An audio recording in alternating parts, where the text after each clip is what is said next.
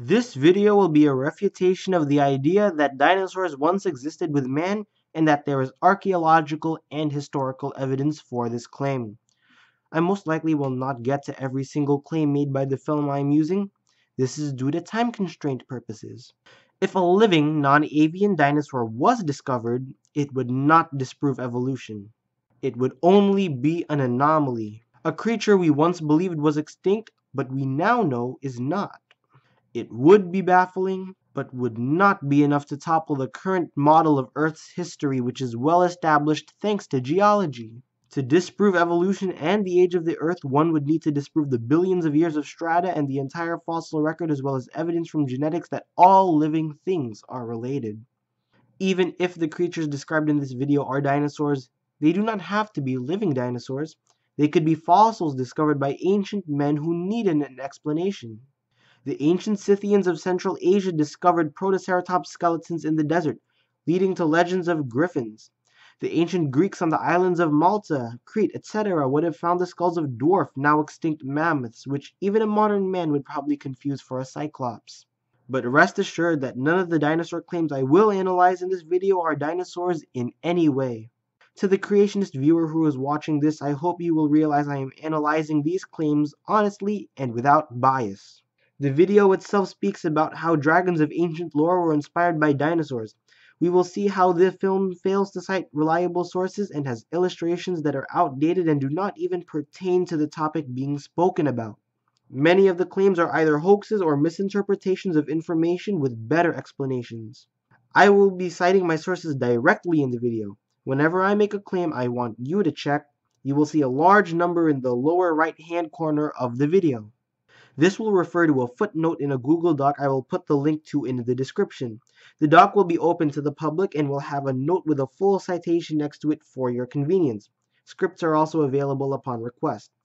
Also for your convenience, I try to keep all my sources internet-based and accessible to all people while still retaining reliability.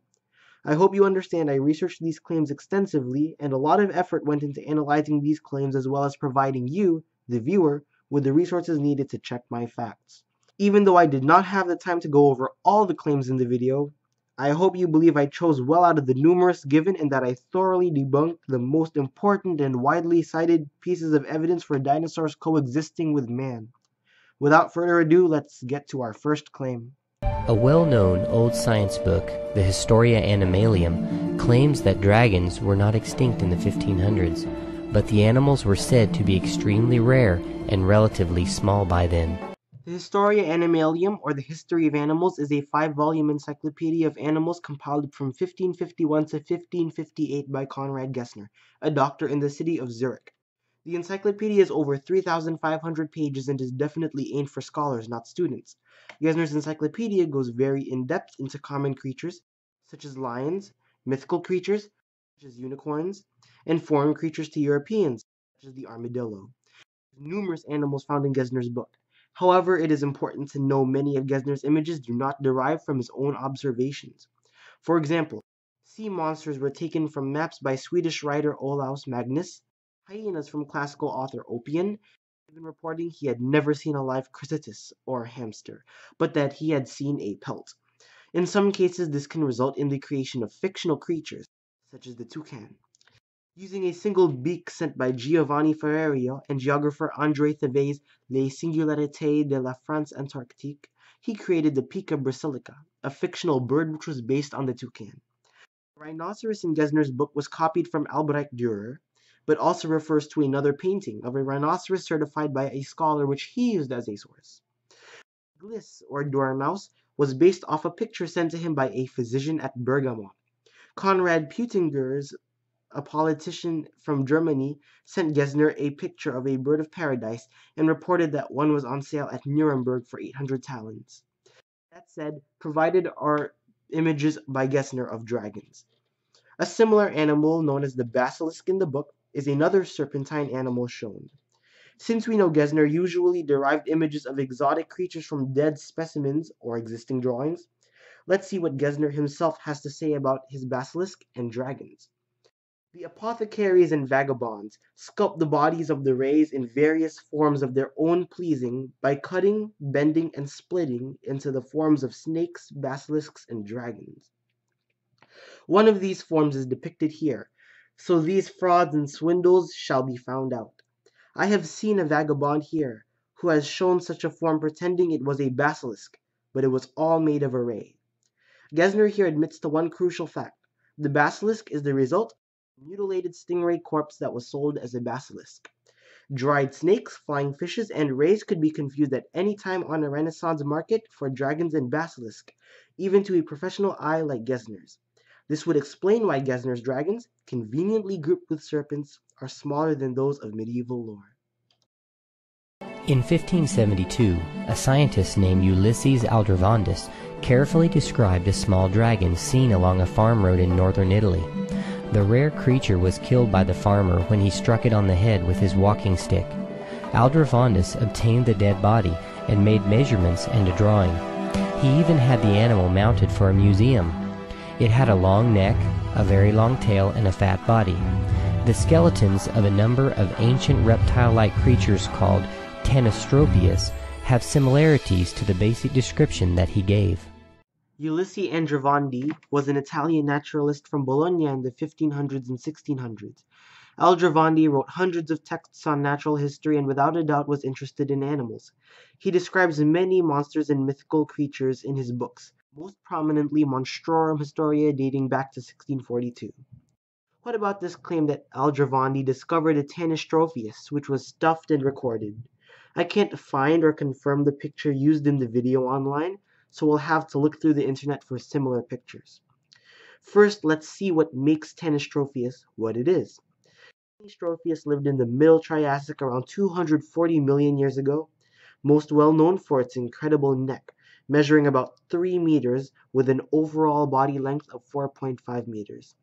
It had combed teeth and probably ate fish, which we know because of stomach remains. There are no fins on the back of the Tanystropheus, nor are there any signs of other appendages along the back of the animal. Now, on page 156 of Charles Gould's 1886 book Mythical Monsters, we see two dragons drawn by Aldrovandus, both two-legged and one-winged. Neither of these could be the four-legged Tanystropheus. The neck, which is supposed to be longer than the rest of the body combined, is not long enough. Besides, Mythical Monsters is an outdated book with no scientific value anymore. A paper in the Annals of Science confirms that Aldrovandi did have a dead body of a dragon in his private collection, but also confirms that it is a hoax, made when a European grass snake was given the limbs of a common toad. The paper states that Renaissance animal hoaxes can be divided into two groups: the Jenny Hannovers, or mutilated corpses of fishes and rays, and the composite parts of various animals which could be put together to form a completely new but fake creature. Notice how Gesner's basilisks and flying serpents fall into the former category, while Aldrovandi's Tanystropheus falls into the latter. One dragon story from the ancient land of Sumer in Babylon tells of the hero Gilgamesh. He decided to make a name for himself by traveling to a distant land to cut great cedar trees needed for his city. He reached the forest with 50 volunteers and discovered a huge reptile-like animal which ate trees and reeds. The story simply says that Gilgamesh killed it and cut off its head for a trophy. The Epic of Gilgamesh, perhaps the earliest known work of written fiction, is a series of poems of ancient Sumer dating back to around 2700 BCE, compiled into 12 tablets, all written in the Sumerian form of writing called cuneiform. Regardless of whether or not it was based on a true story, the text is cited in the film and it would be best to take a look at it. Note that the translation states that many of the lines are missing, so we have an incomplete text. The name of the monster, Humbaba, is mentioned 43 times in the text. In Tablet 2, it is stated that Humbaba's roar is a flood, his mouth is fire, and his breath is death. This seems like a generic large monster, but we need a physical description. In Tablet 3 it states, until he goes away and returns, until he reaches the cedar forest, until he kills Humbaba the Terrible, suggesting Humbaba lives, as stated in the film, as living in a large forest of cedar. The action doesn't begin until Tablet 5, where we see something that strikes a blow against the belief that Humbaba is a dinosaur. He talks.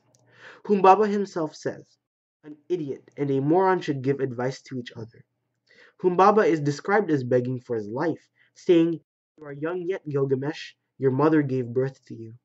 Also, Humbaba can change his face, as we see when Enkidu says, "My friend, Humbaba's face keeps changing." Afterwards, Gilgamesh kills Humbaba. Tablet 4 states Humbaba has 7 layers of armor, when Shamash, the Sumerian sun god, states he has not put on his 7 coats of armor. He is only wearing one but has taken off 6. What type of dinosaur has removable armor? A verse in Tablet 2 states that it was the chief god, Enlil, who assigned Humbaba to protect the cedar forest. In order to keep the cedar safe, Enlil assigned him as a terror to human beings. All we know is that Humbaba is a guardian spirit assigned by gods, and there is no specific, expected physical description of him. However, from what we've seen, we can prove Humbaba is no dinosaur, but rather a supernatural being. Also, ancient carvings of Humbaba depict him as more humanoid than reptilian. One legend tells about a famous Chinese man named Yu. The story says after the Great Worldwide Flood, Yu surveyed the land of China and divided it into sections. He built channels to drain the water off to the sea and help make the land livable again. Many snakes and dragons were driven off from the marshlands when Yu created the new farmlands. Yu the Great was a Chinese emperor said to have reigned in the Dynasty, the legendary oldest civilization of China beginning around 2070 BCE, long before any written record of Chinese history. In fact, many scholars are unsure that the Xia dynasty existed, as the oldest dynasties we can confirm exist, the Zhou and Shang, make no mention of it. This alone is enough to disprove the claim that Yu the Great ever existed. If the Xia dynasty did exist, however, we would have to explain why there is a distinction made between snakes and dragons. The dragon, as many Chinese animals, was never classified into a taxonomically sound group of animals. The dragon is mostly mentioned in legends and rituals. The Chinese dragon is without a doubt reptilian, and at its most basic resembles a crocodile more than a dinosaur. Chinese dragons usually have their legs sprawling outward, like that of a crocodile or lizard. True dinosaurs have their legs directly beneath their bodies. So what was the Chinese dragon? An important clue could be that the Chinese dragon was associated with water, appearing in the form of waterspouts and swirling waves. Book 3, Chapter 9 of The Works of Mencius describes how Yu drove away the snakes and dragons and forced them into grassy marshes. This would make the Chinese alligator, now an endangered species, the most likely explanation for the Chinese dragon. The names for dragons and crocodilians constantly overlapped in Chinese writing, and even today in Anhui, alligators are referred to as Tulong and Helong, earth and river dragons. Water vapor has been observed issuing from the mouths of the closely related American alligators, and a drawing by William Bartram even shows alligators exhaling smoke. Alligators are also very loud creatures, emitting loud, deep bellows during mating season. Rice cultivation would have brought farmers in proximity to the alligators, whose loud bellows during the rainy season would have sparked a connection between these reptiles and the rain, eventually stylized into the Chinese dragon. Some old Chinese books even tell of a family that kept dragons and raised them to use their blood and body parts for medicines. As I stated earlier, the legends of Chinese dragons are more than likely based on the Chinese alligator, which were eventually stylized to the point where they were purely mythical creatures. This legend comes from the Xia dynasty, which we must be skeptical about because there is no evidence it even occurred. I found information on this legend on page 50 of The Dragon in China and Japan by W. M. Divisor. It states that heaven sent down 2 dragons, a female and a male. One of his descendants was Liu Lei, who, from the dragon rearer family, learned to tame dragons. So the story is true. Dragons were said to have been raised by Chinese people. A consistent theme in dragon mythology is that dragons are either a good or bad omen. They are signs of events yet to come and are given a supernatural, demonic, or angelic status, which would explain why they are often exaggerated in Chinese literature. It was said in the year 926, the evening a star fell before the emperor's tent, the emperor saw a, quote, yellow dragon coiling and winding about 1 mile in length. Even if this was a dinosaur, it would not fit the description because it describes the animal as coiling and winding, suggesting it was more serpentine than quadrupedal. Secondly, the animal is said to be a mile, or about 1,609 meters. The longest dinosaur ever known, Amphicelius fragilis, which doesn't even have a complete skeleton, is estimated to be at most 58 meters long. Most Chinese dragon tales are not meant to be taken as literal fact. They are meant to be taken as omens of either good or bad events. The story of Liu Lei and his dragons ends with the emperor, Kung Kia, eating the female dragon and dying afterwards as a bad omen. The film goes on to describe the title of Royal Dragon Feeder, which apparently means dragons or dinosaurs were alive at the time because someone had to feed them. There aren't any journals or books on the topic I've been able to find, and only two seemingly unprofessional articles shed any light on this without making any extraordinary creationist claim. These websites state that the Royal Dragon Feeder meant someone would throw food for dragons as an offering into a sacred dragon pond. Neither article provides a citation for this, meaning that either this theory is true or the Royal Dragon Feeder claim is fabricated. Nobody provides a reliable source for this, and creationist sites fail to recognize that dragons are supernatural in Chinese lore. An Irish writer recorded an encounter with a large beast with iron-like spikes on its tail, which pointed backwards. Its head had the shape of a horse's, and it had thick legs with strong claws. The dragon in Celtic lore is a symbol of bad luck. When dragons appear in the dreams of King Arthur, he begins to lose to his opponent Mordred in battle. When a dragon finally devours Arthur, he is killed by Mordred. Dragons were also said to have been signs of infertility. Every May 1st, 2 dragons could be heard screaming on the island of Britain, bringing infertility. Unlike when we were dealing with China, however, I cannot find any original source or writing dealing with a dragon similar to a stegosaurus, meaning the legend is most likely fabricated. The only lead we have is whether or not Irish dragons could fit the description of the stegosaurus, with large legs, plates on their back, and spikes on their tail. The romance of Tristan and Iseult, a famous Irish legend about 2 lovers, gives the description of a classic Irish dragon dating back to around 1000 or 1100, a century or 2 after the supposed stegosaurus. If you want to take a look at the text yourself, it is part of the Project Gutenberg collection of ebooks available online. The first mention of a dragon is when a woman describes a dragon which has eaten a maiden. In its claws, it devoured her. The stegosaurus is an herbivorous dinosaur, eating plants. A few lines later, it describes the dragon as having, quote, the head of a bear, and red eyes like coals of fire, and hairy tufted ears, lion's claws, a serpent's tail, and a griffin's body. The stegosaurus definitely does not have a bear's head, nor the lean body of a griffin or the claws of a lion. Most importantly, the author describes the griffin as having the tail of a serpent without the mention of the spikes or thagomizer on its tail. Finally, the dragon vomited from his nostrils 2 streams of loathsome flames.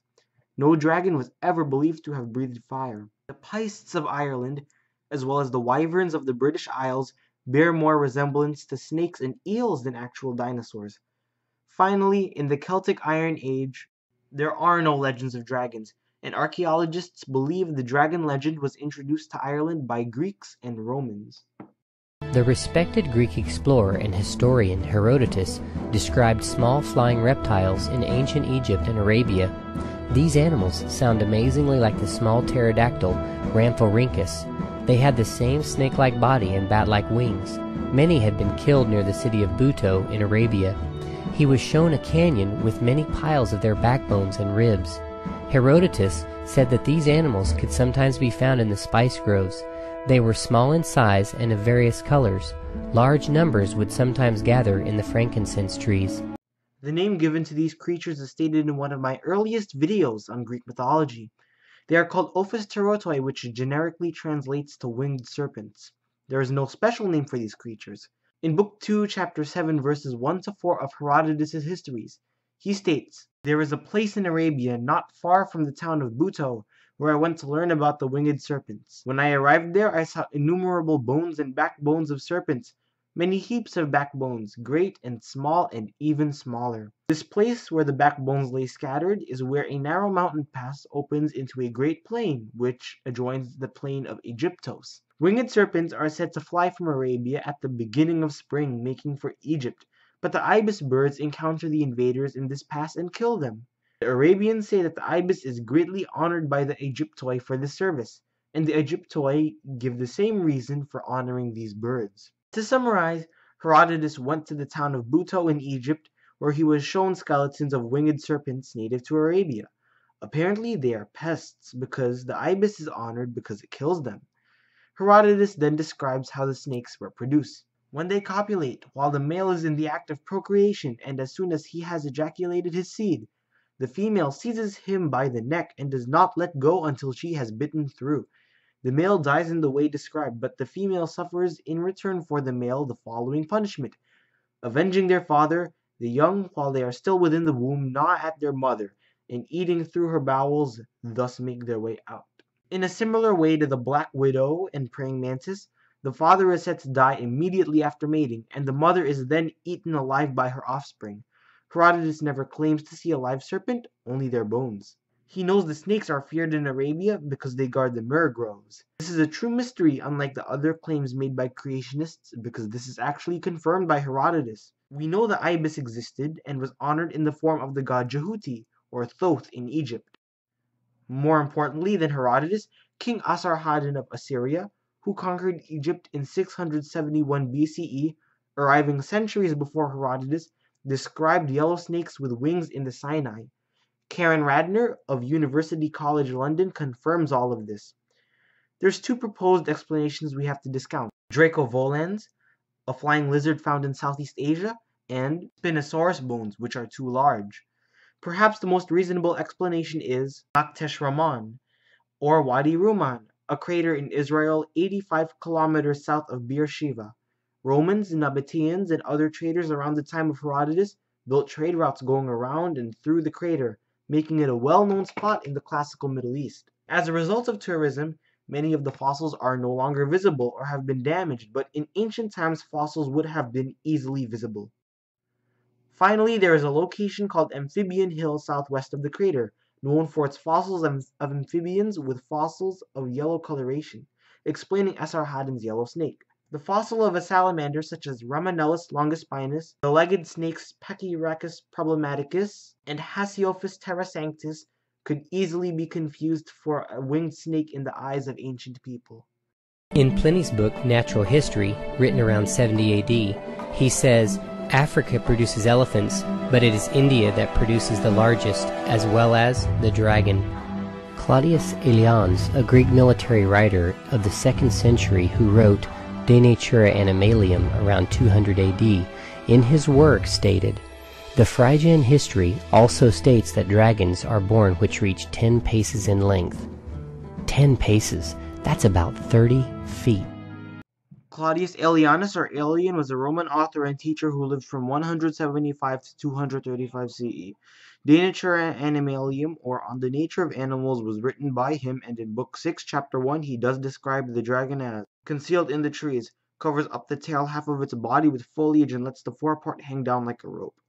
And when the elephant comes along, it darts at its eyes and tears them out, and then, encircling its neck, lashes at it with its tail and suffocates it in this uncommon and novel kind of noose. Alien 621 also describes dragons, or drakons, as being constrictors that eat elephants in India. Alien describes one Indian dragon as being 140 cubits kept by Abbasaris the Indian.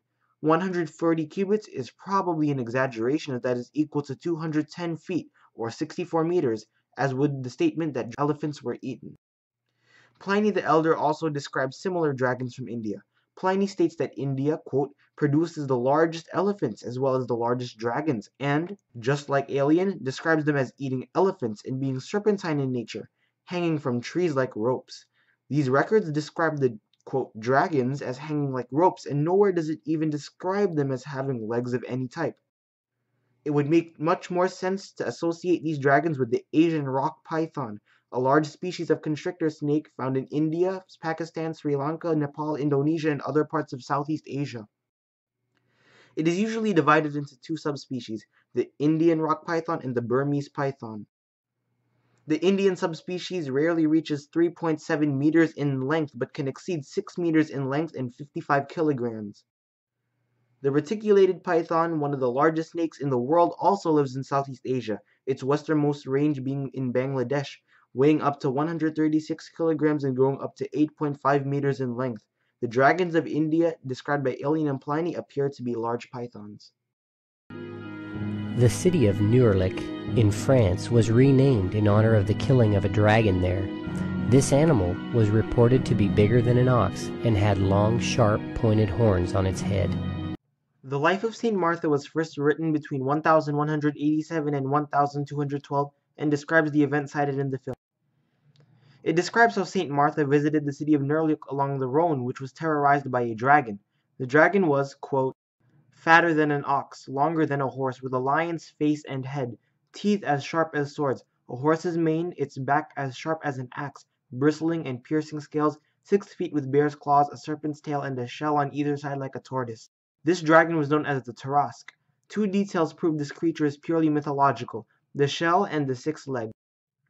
While some members of the Thyreophora class of dinosaurs, such as Ankylosaurus, have shell-like structures, no known dinosaur or any large animal known right now is a hexapod with 6 legs.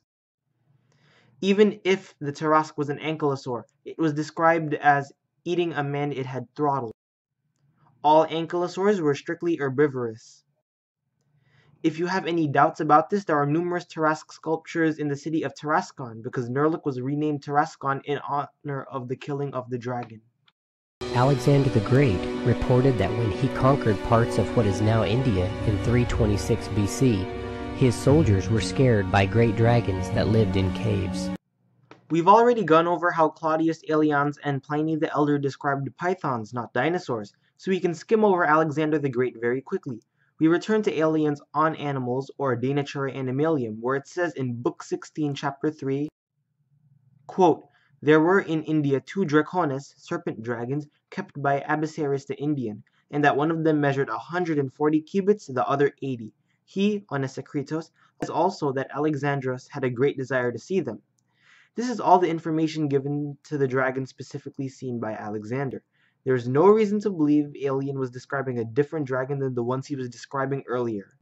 Not to mention that these dragons are 65.1 and 37.2 meters, or 213.5 and 122 feet respectively, far too long to be any serpent, or any dinosaur for that matter, proving these legends were either fabricated or exaggerated. These stone carvings, which are known as the Ica stones, are an enigma. There have been over 16,000 of these remarkable stones found over the past 50 years. They contain images of daily life, battle scenes, agriculture practices, medical procedures, advanced technologies, and most amazingly, dinosaurs. Many skeptics have tried to debunk the Ica stones by saying that they are a modern-day creation, but the evidence indicates differently. The story begins in 1966 when Peruvian physician Dr. Javier Cabrera Darquea received a pre-Incan carving of what he claimed was a prehistoric fish. He began collecting such stones, gaining more than 300 from 2 brothers who collected artifacts, and by the 1970s had over 11,000 from a farmer named Basilio Uchuya, who claimed he found them along the Ica River, refusing to reveal the exact location. Dr. Cabrera says the Ica stones can provide us with great insight into the origins of mankind and the secret history of ancient people. The Ica stones allegedly depict advanced surgery, brain transplants, telescopes, dragons, and most importantly, dinosaurs being hunted and ridden. Because the stones are so controversial and we know they exist, I will take a look at the claims that the stones are genuine and that they are not, and come to a conclusion. Those who are arguing the Ica stones are genuine give the following reasons they are real. It is said that a Father Simon who served under Francisco Pizarro found the stones in 1535 Peru, sending a few of them back to Spain. The stones show no signs of being polished or carved. One source states the stones weigh up to 1,000 pounds, could not be lifted by poor people, not to mention the total of 15,000 stones would be too hard to forge. The quarry where such stone would be quarried from should be easily found, but there is no such quarry found. Finally, Uchuya did confess that the stones were a hoax, but in an interview later states he only did so to avoid the Peruvian law, which bans the illegal trade of ancient artifacts. However, I can't find a source on a Father Simon dating back to colonial Spain. Otherwise, all of these are reasonable claims in favor of the Ica stones. Evidence against the stones, however, piles much higher. Firstly, when Uchuya and Cabrera were confessing to authorities that the stones were hoaxes, They revealed that they could create perfect replicas of the stones using sandpaper and a dental drill. The old rustic archaic coloring was created after placing the graved stones in chicken pens to get scratched. Uchuya then stated that he got the images of dinosaurs from 1960s and 70s books, which is evident because we now know dinosaurs are not as bulky and reptilian as depicted in the Ecostones. The fact that Cabrera and Uchuya were capable of making the Ecostones is more than reasonable than them finding remnants of ancient civilizations, and is enough to debunk the Ecostones. Whether or not you believe some are fake, or all are fake, there is no denying that the dinosaurs and medical extremes depicted are frauds. Anyone who wishes to dispute this further can call for a dating of the stones, which is pretty much impossible, whether you use carbon dating or the strata the rocks were found in. Carbon dating is only possible if there is organic material, which there is none of. Since Uchuya never revealed the location of the stones, we will never know where the stones are from. If you use the date as the ultimate judge of whether or not the stones are real, we can never be sure. The fact that Cabrera and Uchuya were capable of forging the stones is overwhelming evidence that the stones are indeed frauds. In Acambaro, Mexico, since the 1960s, over 56,000 ancient clay figurines have been discovered. Many of these clay artifacts are sculptures of dinosaurs. The approximate age of these clay figures is around 4,500 years old. Many people have studied these figures, and the opinion of their authenticity is divided.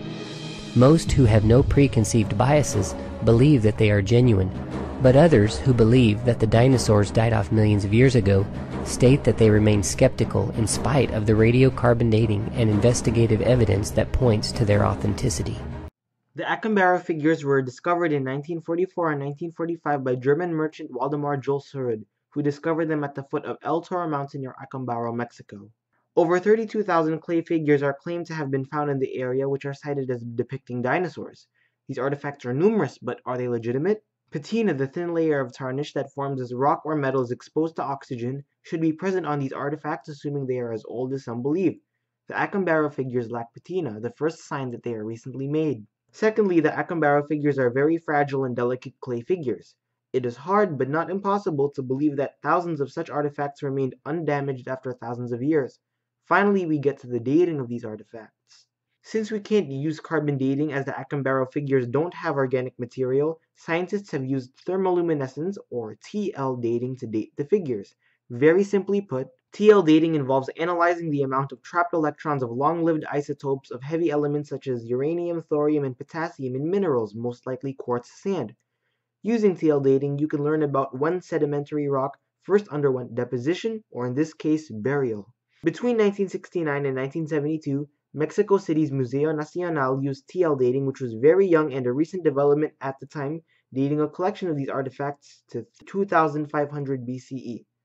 In 1978, however, when TL dating became more efficient, scientists dated the Acambaro figures again, and were unable to even produce a date because they were either too recent to undergo the dating process or were never even buried at all. The most likely explanation is that farmers forged these clay artifacts to be sold to tourists as legitimate artifacts.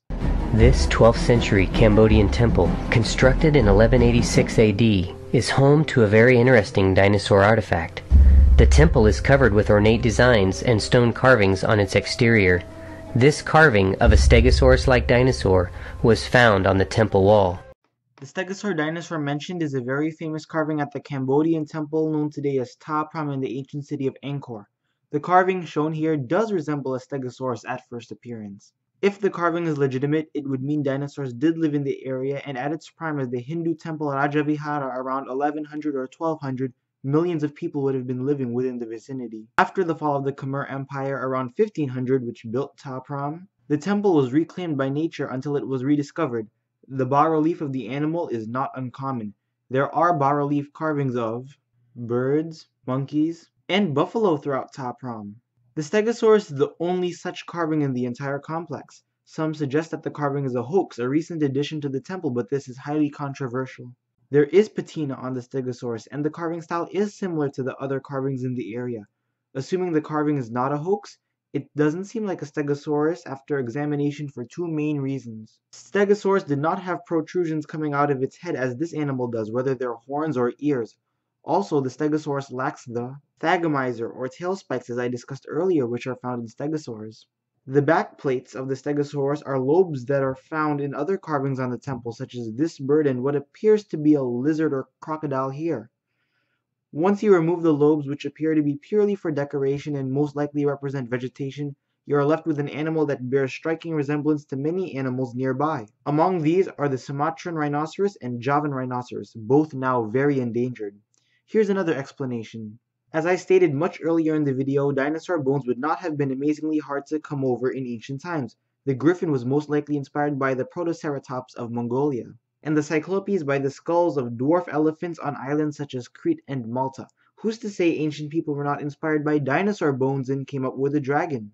Thyreophorans such as Tuojiangosaurus, Huayangosaurus, Chungkingosaurus, Chelingosaurus, and Warhosaurus were all common stegosaurs from China, which was very close to the Khmer Empire.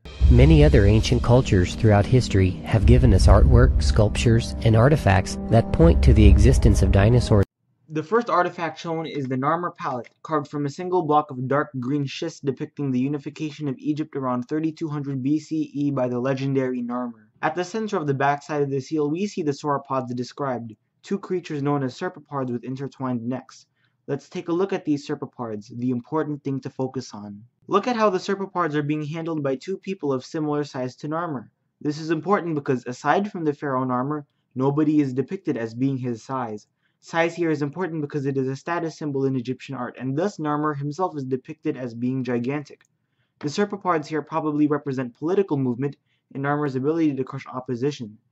The term serpopard is a new term and the ancient term is lost. However, we can see they are clearly feline because of the head of the serpopard and the heads of lions, cats, and leopards in Egyptian art. Another similar palette is the Two Dogs palette, which depicts on the front side two serpopards which are not leashed and appear to be licking a dead animal, possibly a deer or ibex. These serpopards are not intertwining their necks but rather form the rim. On the obverse we see three strange figures, another serpopard, a griffin, and a musician who appears to be a human-jackal hybrid. All three are of similar size and the entire palette is a mess. We see pure chaos, ibexes, lions, giraffes, and rams attacking each other out of order. The front side shows perfect order with lions and jackals attacking rams and ibexes, all in the order of nature with the serpopards larger than the rest.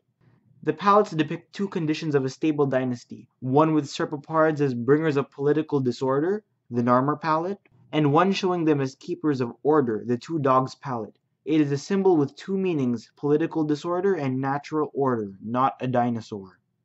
At Bridges National Monument in Utah, the Anasazi Indians made this cave drawing several thousand years ago. Looking at the original carving, not the enhanced version, the dinosaur is very vague and blurry. It is actually called Dinosaur 1. Dinosaur 1 was discovered on Kachina Bridge, an immense sandstone archway over 60 meters high.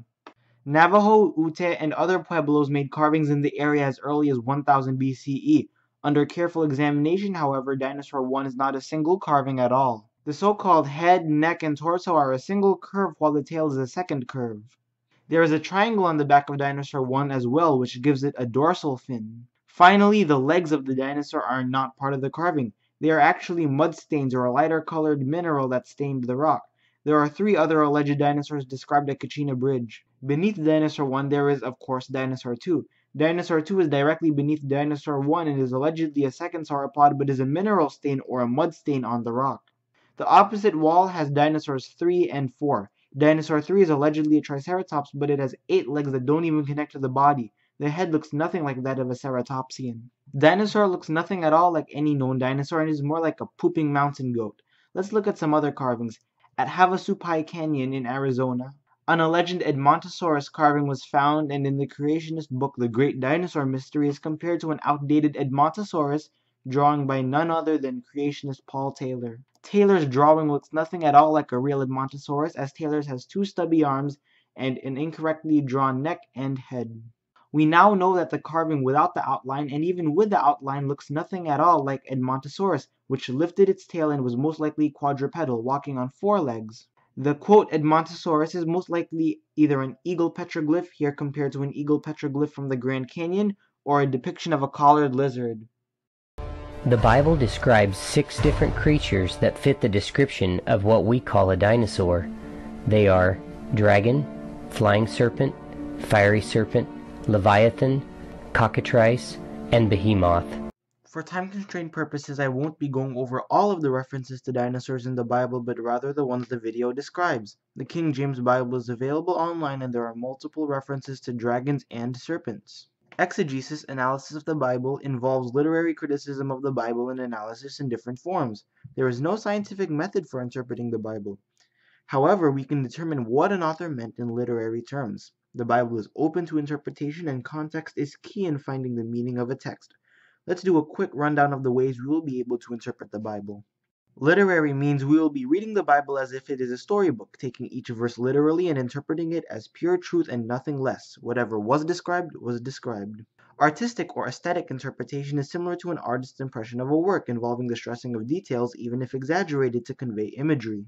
Theological is an attempt to explain God, the nature of God, and the nature of religion. This is where we will take into account the Psalms and the Proverbs.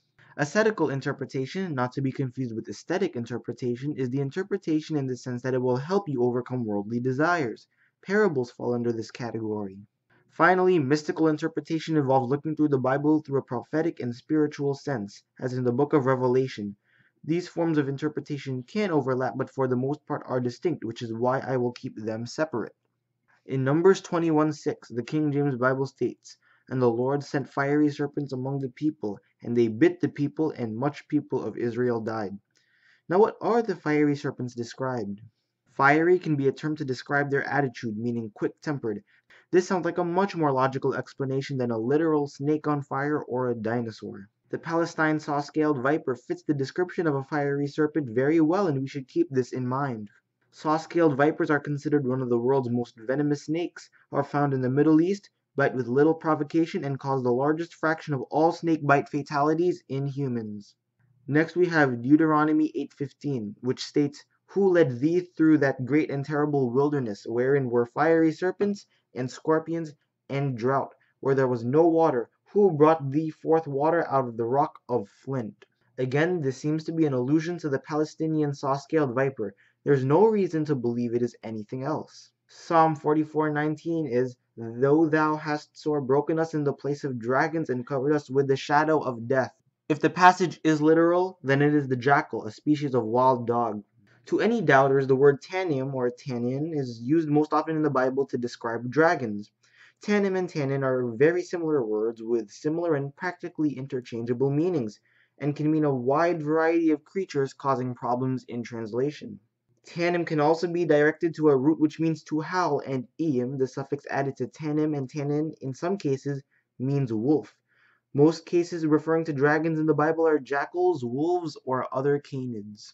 Lamentations 4:3 describes the animal as having breasts and giving milk, something only mammals can do. The King James Bible loses its scientific credibility here at the mention of sea monsters giving milk, unless they are talking about cetaceans such as whales and dolphins. Isaiah 14:19 states, "Rejoice not thou, whole Palestina, because the rod of him that smote thee is broken. For out of the serpent's rod shall come forth a cockatrice, and his fruit shall be a fiery serpent." Isaiah 36 says, "The burden of the beasts of the south into the land of trouble and anguish, from whence come the young and old lion, the viper and fiery flying serpent.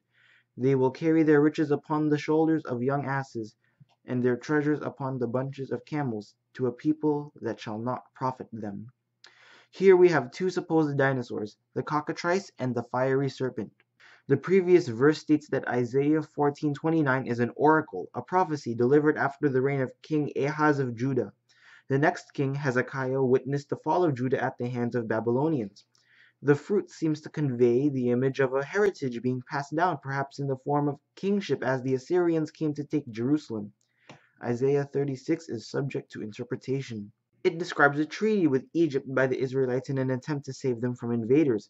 The beasts of the south appear to be Egyptians, and the people who they will not profit from are the Israelites, who are conquered regardless of what Egypt did. The rest of the animals appear to be artistic descriptions of the land between the two, Sinai.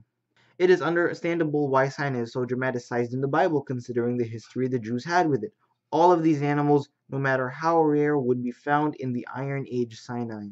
Jeremiah 8:17, Jeremiah 9:11, Jeremiah 14:6, and Micah 1:8 all describe jackals because of the translation of the word tanim. Only Jeremiah 51:34 is something distinct, describing the ability of a snake to unhook its jaw. When you actually look at the Bible, you see none of the claims I described are dinosaurs. We see they are either snakes or jackals.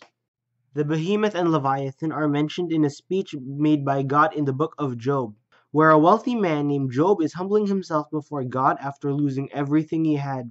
God gives Job a speech boasting about his power and his authority. Let's start with the behemoth mentioned in chapter 40 of the book of Job. Pause if you must so you can read it. Let's look at these claims to see what the behemoth is.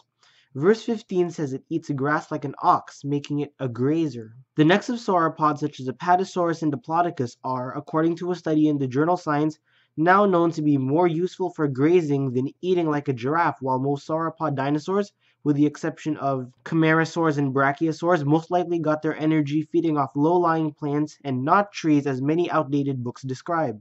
It wouldn't be far-fetched to say sauropods fed this way.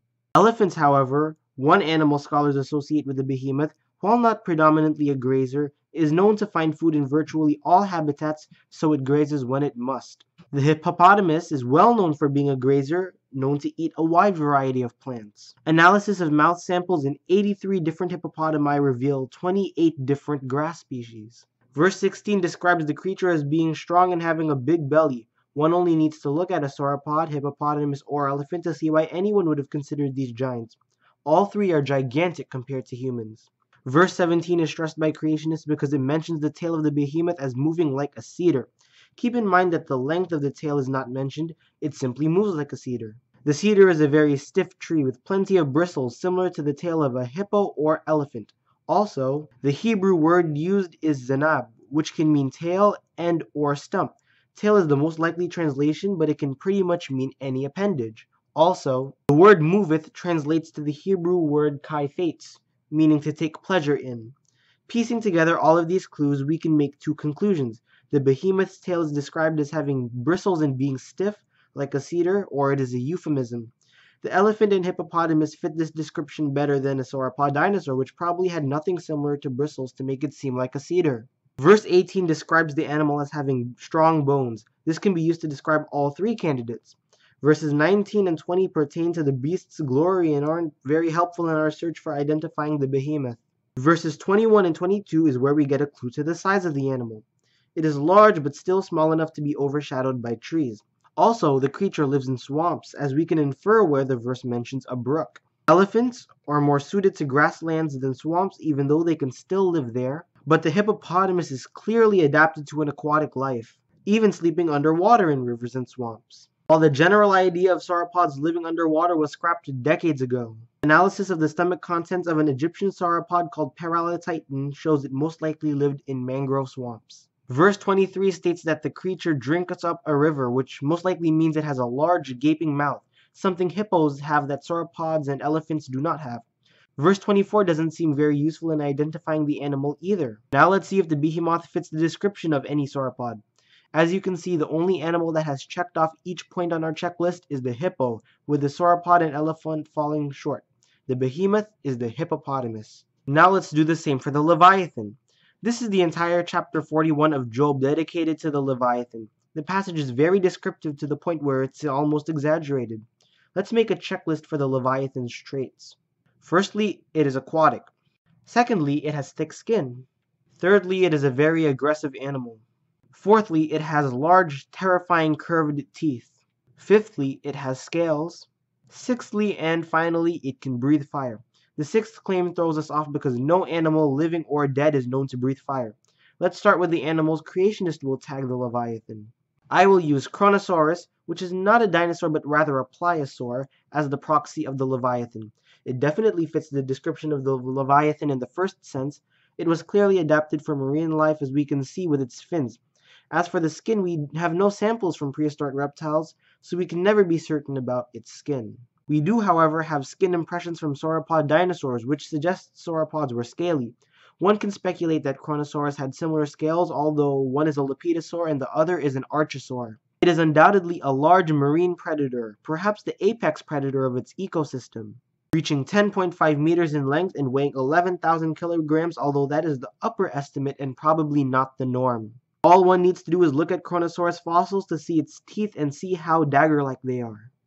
No animal in history has ever been known to breathe fire. However, as I stated much earlier in the video, mist rising from the mouths of alligators could have inspired legends of fire-breathing dragons in China. Because I am unsure of any other reptilian doing this, I can't assume Kronosaurus is capable of the same behavior. The Nile crocodile would have been common in the Middle East near Egypt at this period of time. The crocodile is aquatic and has thick yet touch-sensitive skin with hard, bony plates beneath it.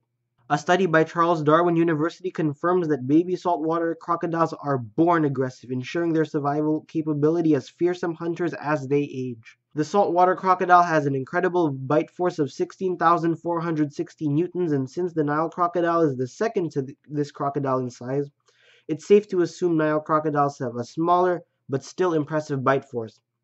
Scales and teeth are evident on crocodiles, and finally, since the mist-exhaling behavior I described earlier has only been observed in alligators, it would be unfair to give this point to the crocodile. With this evidence, it makes much more sense that the crocodile, not Kronosaurus or Liopleurodon or Elasmosaurus or Cryptoclydus or Dacosaurus or Symbospondylus or Tylosaurus or Mosasaurus or Halosaurus or any other prehistoric sea reptile is the Leviathan. Also, there's no good reason to say this creature can't be the Lotan. A seal from the ancient city of Eshenuna in Sumer dating back to 2200 BCE depicts presumably a great god or hero killing a serpent with 7 heads. This is probably the origin of many myths of great gods or heroes killing creatures with 7 heads, such as Baal and Yam, Heracles and the Lernaean Hydra, and the 7-headed serpent of the Bible, so often associated with the Leviathan. As you can see, there's a recurring theme throughout the claims made in the video. The maker deceptively parrots stories from Paul Taylor's The Great Dinosaur Mystery, which essentially takes every dragon story it can find from ancient history and adds a fancy picture in which the dragon is an awkwardly drawn, outdated dinosaur. While I only reviewed a fraction of the claims in the video, you get the picture. The film conveniently leaves out most of the names of ancient texts that mention dragons. This is deceitful and unfair because it does not allow you to check your facts. What I did was search for the original text or source, or at least try to, and objectively prove that these are not dinosaurs.